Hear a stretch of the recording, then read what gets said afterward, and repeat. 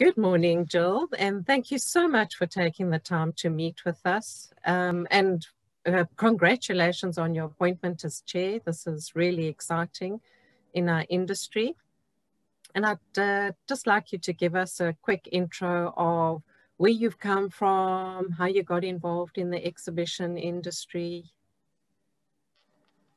Thanks, Jax, and thanks for inviting me to the session today. It's an absolute pleasure. Sure, going back many, many years now, after I graduated from varsity, I worked full-time for 9 months to save to go overseas. And I moved overseas to the UK and I lived there for 5 years. And through various kind of career paths and avenues, I eventually ended up in the optometric industry. And when I came back to South Africa, when I was able to work after my son was a little bit older, my first son was born, I naturally progressed back into the optometric industry and worked there for a couple of years in Durban, in Musgrave Centre. I met somebody and he bought a hardware in Matuba, which is just outside of St. Lucia, about 45 minutes from Richards Bay. And we moved there and we ran the hardware for a couple of years. And eventually we decided to move to Johannesburg for various reasons, personal, and I was attacked in the house as well. So it started not to feel like home anymore around there. And I was feeling that the environment was quite threatening.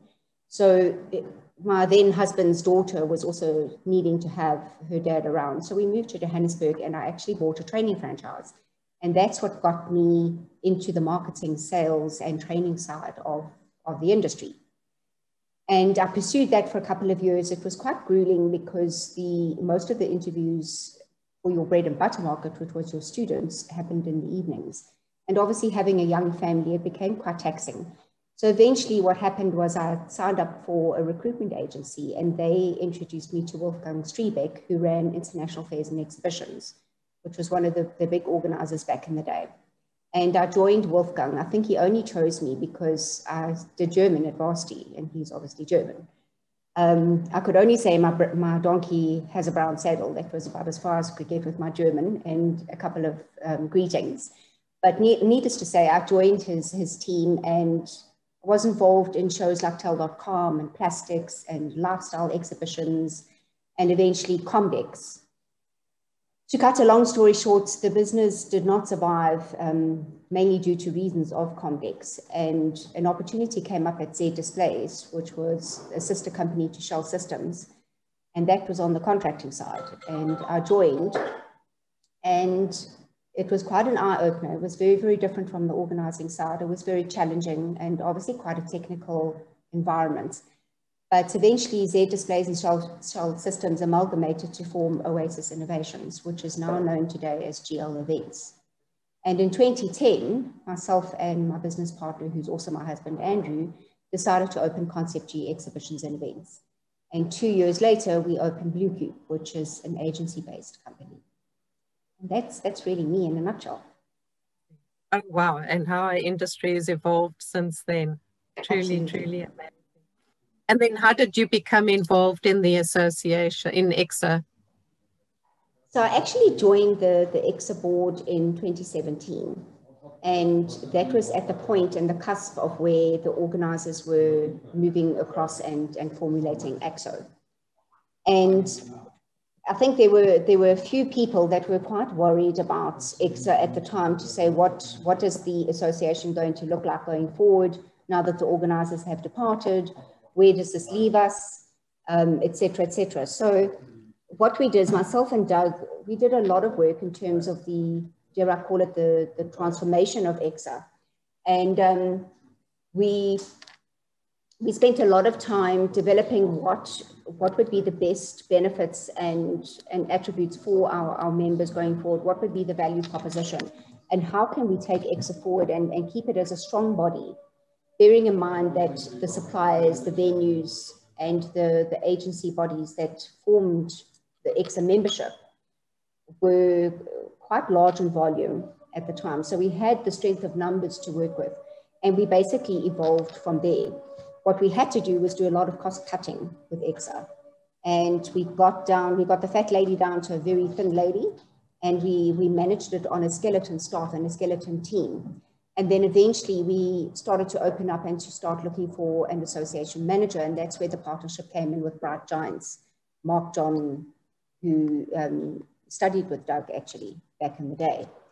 And I think that had its the value in terms of getting the EXSA website off the ground and refreshed, and in terms of digitalization and creating that platform and value proposition for EXSA members, it was great.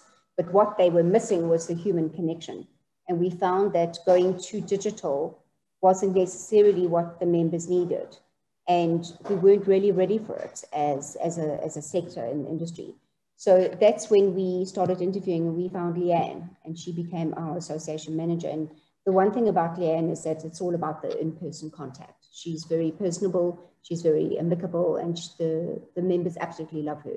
So staying in touch with members became more important, funny enough, prior to COVID. And then we were forced into this digital situation with COVID. I was appointed at the end of June, and there's a lot of work to be done, and I've got a lot of good ideas for EXSA, and that's why these industry reciprocity agreements are very, very important, because we all get together and we are like-minded professionals, and we share ideas and we brainstorm how we can make the landscape look different and orchestrate it that we all benefit as an industry and a community. And tell us now, with COVID-19, has this increased the collaboration between the associations? Because at one time it seemed a little bit fragmented, and now there just seems to be a unity. Tell us about that. It definitely is, Jax. You know, from the point of view, as you say, it was quite fragmented. And when EXSA changed, when the organizers moved away and formed AXO, it was definitely very fragmented then. But I think there's nothing like a crisis to bring everybody together. And I say it not in a flippant way, but that's when people actually put their brain power together and they decide not to take it lying down, and to do whatever can be done to find the solutions for the way forward for the greater interests of the industry, which is obviously prevalent and foremost for our success and longevity going forward. So when the disastrous events and exhibitions started cancelling on that fateful Friday in March, the industry got together at the Ticket Pro Dome in Randburg, in Johannesburg. And that was where the SA Events Council actually was formulated. And as we speak today, we're up to 13 associations on the SA Events Council.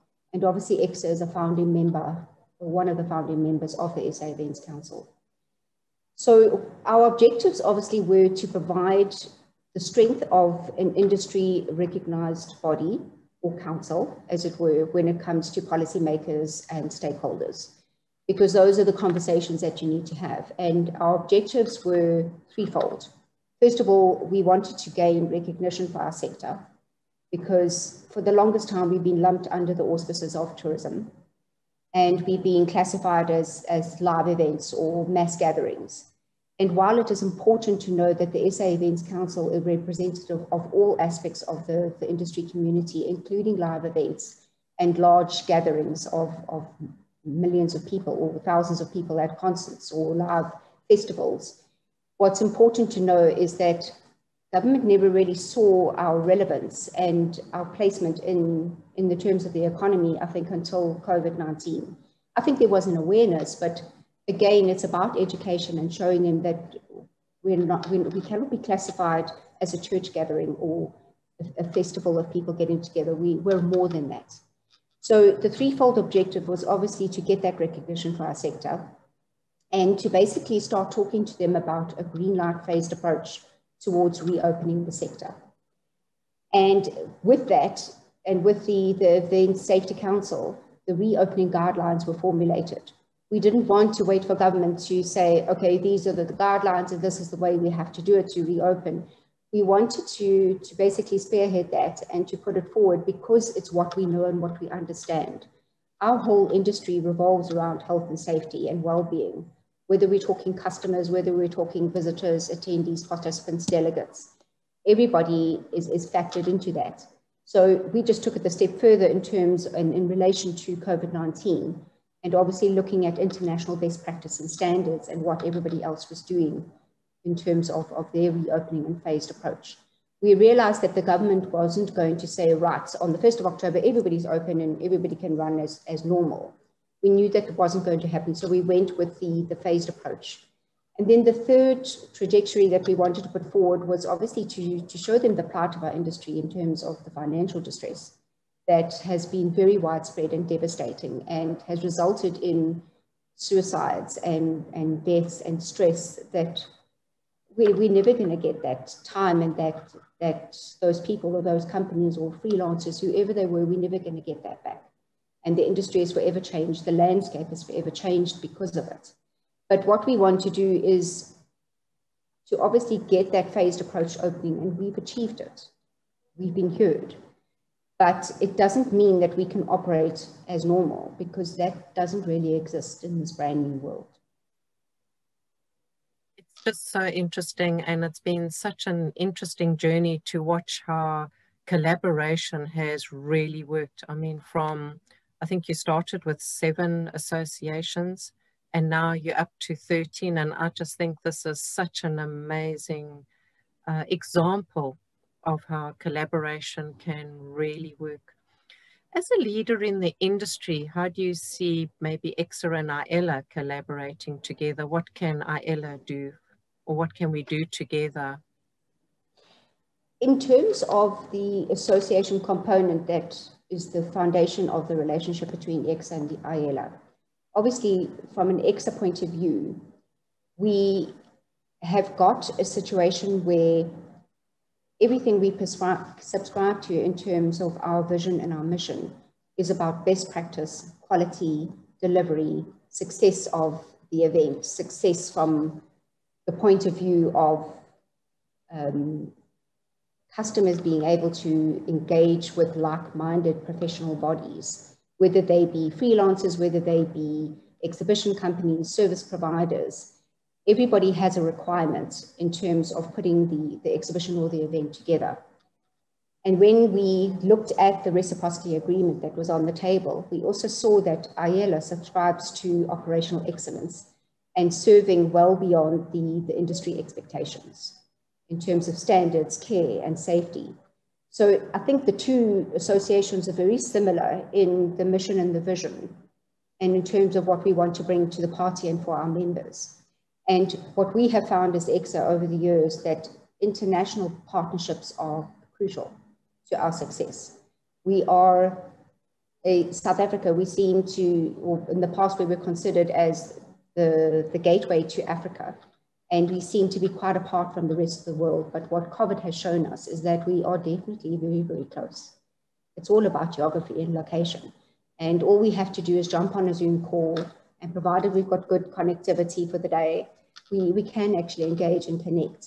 And what is important for us when we consider reciprocity agreements is that we look for like-minded associations and bodies that have the aspects of quality, service, delivery, care, and safety as paramount to obviously to their traits and to their culture.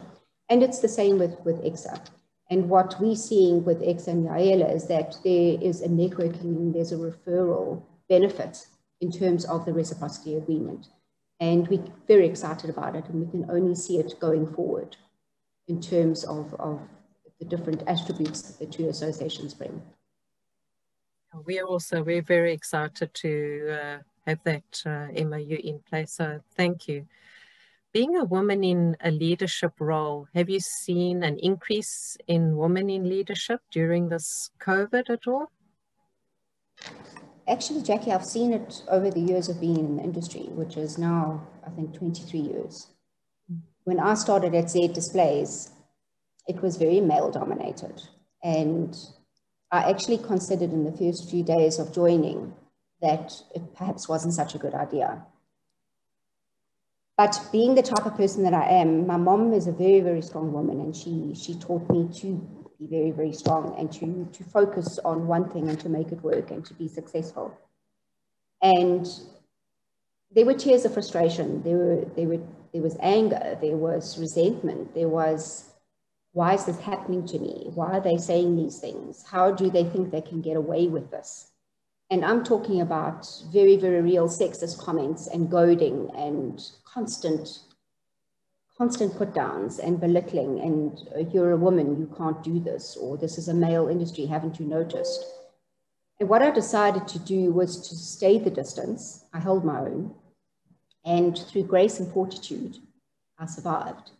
And I was very privileged in my years at Oasis Innovations to be able to train and to mentor a couple of young ladies that have now spearheaded themselves through the industry and have become very, very successful in what they're doing. And that is one of my passions, and it's certainly one of the objectives that I would like to take forward for EXSA, is to have that mentorship and that go-to place for women to be able to share ideas, gain knowledge, gain best practice, how to deal with certain situations when they do encounter it. Because I think it is still out there from time to time. But I do think that in terms of industry leaders and where we are as women, our counterparts in the industry are definitely, their eyes are on us and they're looking to us. And we've got a lot of respect and a lot of support from the greater industry community because of what we bring to the party. So I'm very excited about it, and I can only see it getting stronger. And one of our goals as EXSA is to obviously take forward that women in leadership scenario and obviously attract people, youngsters, to our industry. Because that's where we're falling short a little bit because of the long hours and the strenuous work and the demands of our industry, that the youngsters tend not to want to gravitate towards it. And we need to change that narrative, and we need to show them that it is a very rewarding industry and that there is so much potential for everybody across the board, not just women. Absolutely. Multicultures, diversity, just really, I think it's exciting times to be able to change that horizon. So it is really, it's great. I think IELA's doing very much the same, is putting on their sustainability program that there's diversity, and they're pushing towards that, which is really exciting to see. If we gave you a looking glass into the future, how would the new normal look like? This is a very it's a hard question. I'm so sorry. It is a hard question, but you know what? It's an interesting one, and it's very relevant to what we're going through.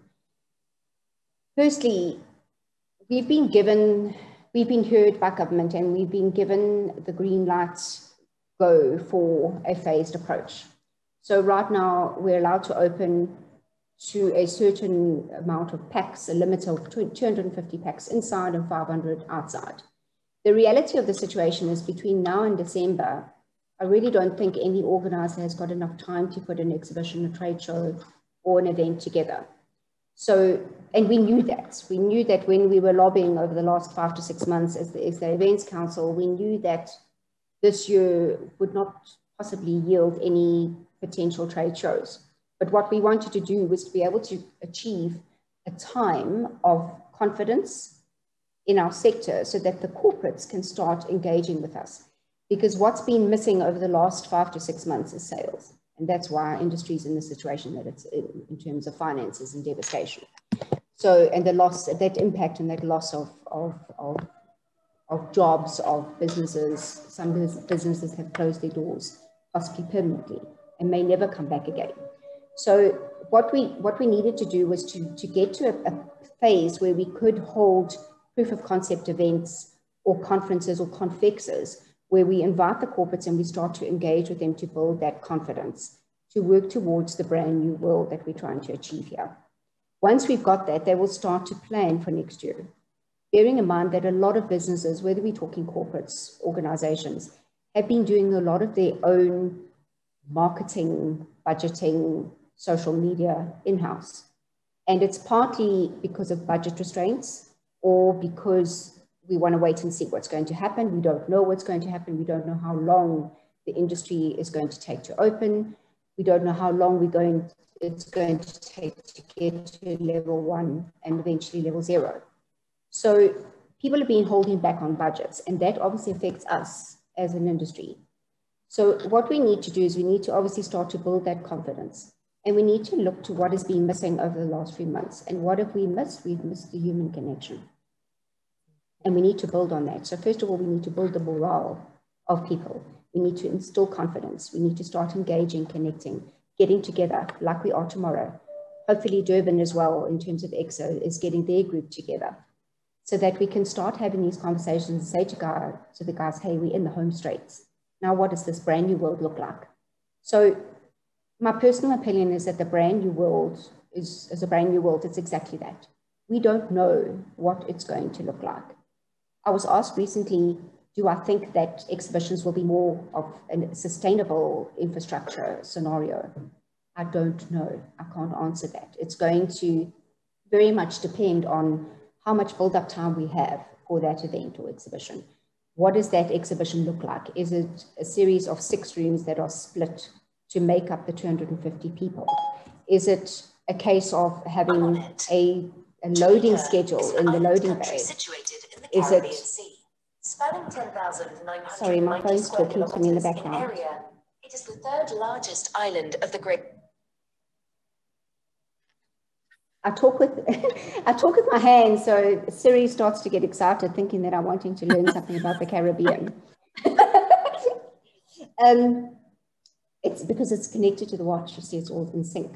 So basically, what we're saying is that the conversations and the narrative around the brand new world still need to happen. And how it happens is how we get together and we engage and we start connecting and we start to build those blocks. What I can tell you is that hybrid events are a very real scenario. And particularly in South Africa, there was, over the last 5 to 6 months, a lot of skepticism around virtual and online. But every organizer, every platform, every sector is going to have an online or a virtual element composed to whatever they do. And the reason is that even if we do open international borders, we still need to build the confidence. We still need people to feel, okay, it's cool to travel. Okay, it's cool to go outdoors. It's cool to get together. And having the restrictions still of the 250 packs indoors, 500 packs outdoors, we need to work around that, and we need to structure the narrative that will basically enable us to all have a little bit of a piece of the pie, as it were, working towards the brand new world. So in terms of the online and the virtual, at the moment it's called a hybrid event, which is a combination of in-person and virtual. The challenges that are there, and it's international, it's not only local, is the connectivity side of it. So big data is very, very important. And what we're saying is, as industry associations and councils, maybe what we need to do is to spearhead solutions to the technology companies to say, hey guys, we have been escalated into digitalization through COVID-19. Obviously, the platforms that are existing cannot cope with what we demand as an audience on a virtual or an online platform. What can we do to circumvent that and to enhance it? Because big data needs a big platform to work at least 99% of the time. And really what is going to happen is that events will be hybrid. There will be an in-person physical element to it, and then there will be the online. The challenges that go with that are obviously revolve around scheduling. The timing of the event is going to be very important, particularly when you want internationals to participate, because there are time zones. So you need to be very strategic in your planning, probably even more so than you would with a normal event. And when you were an organizer or an event planner before COVID, that was already difficult in itself. So there are a lot of challenges, but the most important thing that we have to do is to take it a step at a time and to know that we're all learning and that we are going to fail. We can't be crucified and penalized for failing, because we're all learning. We're all developing this together, this brand new world that we see. And I think what we need to do is to start assigning value and quality and monetary value to what it is in terms of our skill set and what we've developed over the last 2 months.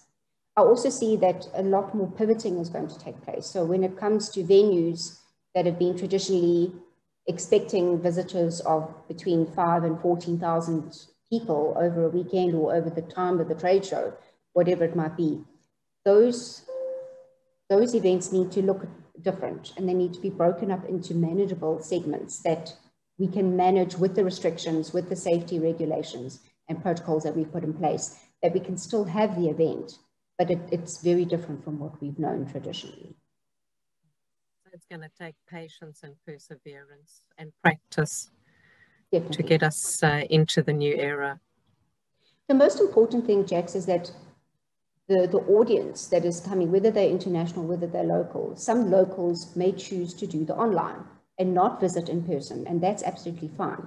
But what we need to make sure that whoever is putting the event together from an organizer or event planner point of view, it has to be, it's got to have a purpose. It can't just be a get together for the sake of getting together. We have to have a purpose for the event. We have to have new stuff. We've got to excite. We've got to inspire. We've got to ignite, because otherwise you're going to lose that audience. And understanding the audience and understanding their needs and where they are right now in today's COVID world is going to be very critical to the success of that event.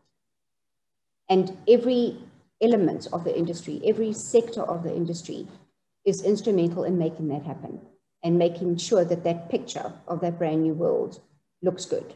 And while it might not have the same monetary value attached to it as traditional exhibitions and what we've known, we need to work with what we've got. And that's really come out of COVID-19. Work with what you've got, use your talents, and find a way to make your situation work, and be solutions driven, and be open-minded, obviously, knowing and understanding your customers. What are their needs right now? It's not the same as it was in February this year. I can guarantee that. Thank you so much for your time. Really, really, it's always such a treat to chat to you. And I really thank you for chatting to us today, and look forward to exciting times ahead. Thank you so much. Thank you. Have a great day. Thanks for your time. Thank you. Thank you. Thanks.